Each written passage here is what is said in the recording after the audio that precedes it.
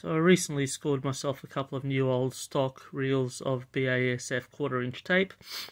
I grew up on BASF tape as a kid. My granddad had a reel-to-reel player, so I have a soft spot for this stuff.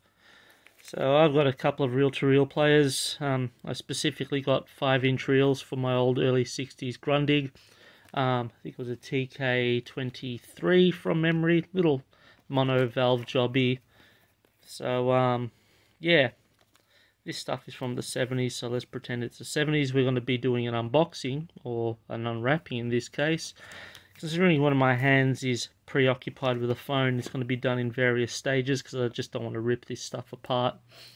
So this is LP35 long play tape. So you got, I don't know, 900 feet to a 5-inch reel, which approximately gives you, what is it, 45 minutes per side at 3 3/4 inches per second, which is what my Grundig runs at.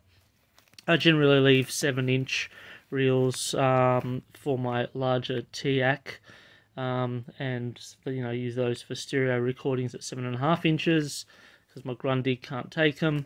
So this is slightly lo-fi. Now this is LH Hi-Fi, which I believe was released in the early 70s. Slightly higher grade tape, meant to sound better at 3 3/4, but that doesn't really bother me considering the Grundig's, I don't know, it's mono.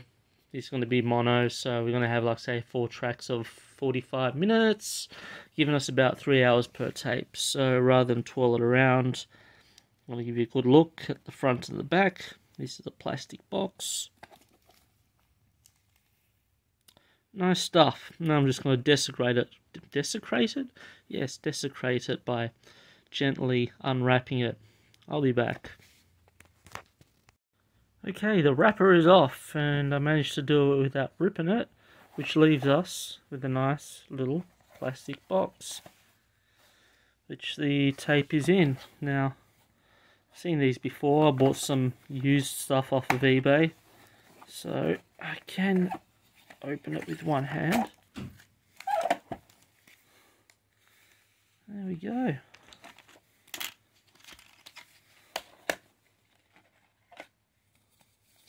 Oh yeah, there's a little paper that usually sits on the top. It's not a terribly evenly wound tape for something unused. It looks like it has been stored rather well, considering there's no mold on it. Yeah. There we are, there's the little seal still on it. Now, one good thing, let me see. Oh yeah, it's got a slightly deeper sort of greenish aqua leader tape. Like the older LP35, the non-LH variety, is sort of more of this. Oh, that's interesting. This thing just zoomed on me automatically. Yeah, more of that sort of olive green colour. But this is sort of more of an aqua green. So that's one way you can tell the difference between the LP35 and the LP35LH.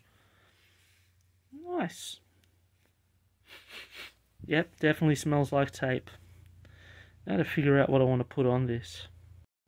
I was going to end the video there, but I'm not sure if you can see it all that well in this light. Some writing on the leader itself that says LP35LH. That's pretty neat. So that's one good thing about the BASF tape. If you buy this stuff second hand and you don't know what tape it is, generally it's stamped there on the leader. Good stuff.